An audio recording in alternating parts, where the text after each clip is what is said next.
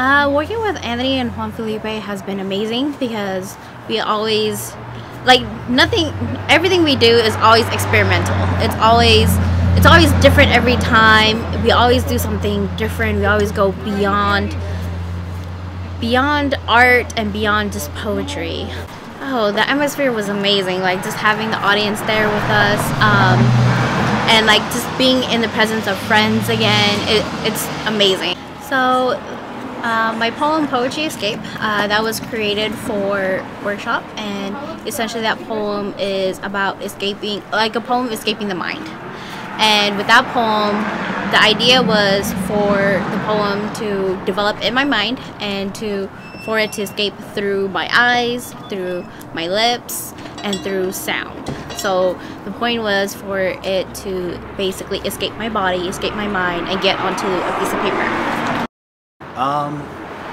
So like working with Anthony and Juan Felipe really challenges my work, because both of them are very much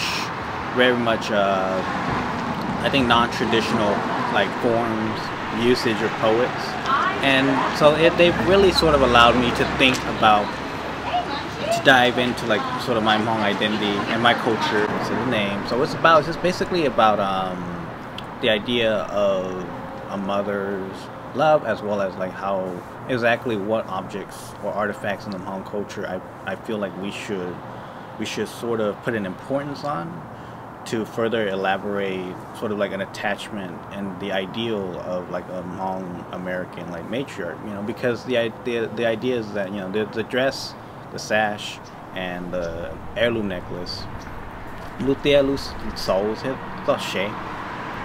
and those three objects are something that's very much an artifact, I think, and presented in Hmong American culture, but nobody really sees or shows off their mom's, like, you know, baby carrier. And that's something that was much more, I think, utilized back in Laos, because it was much more of an agricultural community where, you know, you needed your hands free, so you just strapped the baby onto your back and then you just went and worked about your day.